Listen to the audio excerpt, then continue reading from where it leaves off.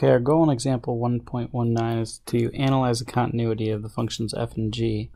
Now f is a piecewise function. It's defined to be 4 minus x when x is between -1 and 2, including the points -1 and 2. And then when x is greater than 2 but less than or equal to 3, it's defined to be x squared.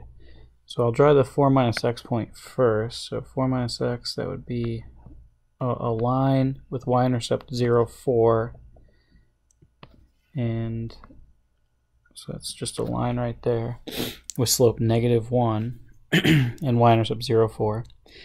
And then when x is greater than 2, we have x squared.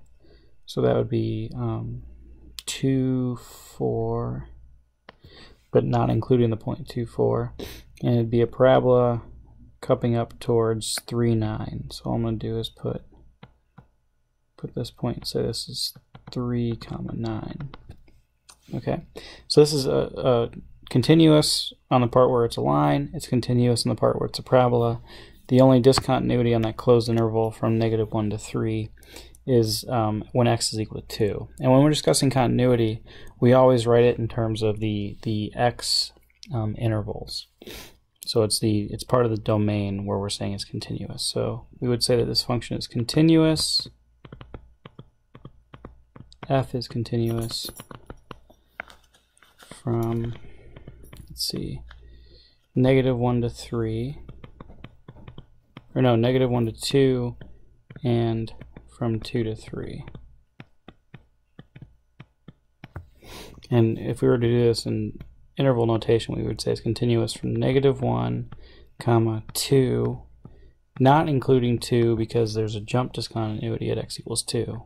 But then from 2 all the way up to 3, and it's continuous at both endpoints, mainly because the right and left hand limits is actually equal to the function at those points. Okay, so let's look at g. G is the function y equals the square root of 2 plus x, and so that's going to be a parabola turned on its side, and it's going to go through the point 0, 0. If I plug in -1, I'll get +1. If I plug in 2, or if I plug in 4, or no, if I plug in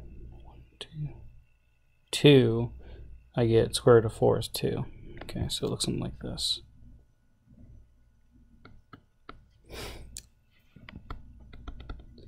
And this is going to be continuous everywhere where the function is defined. And so it's continuous on the interval from -2 all the way up to infinity. So I'd say continuous on -2 to infinity, and we don't include, we don't use a closed bracket at infinity because you can't actually include that point.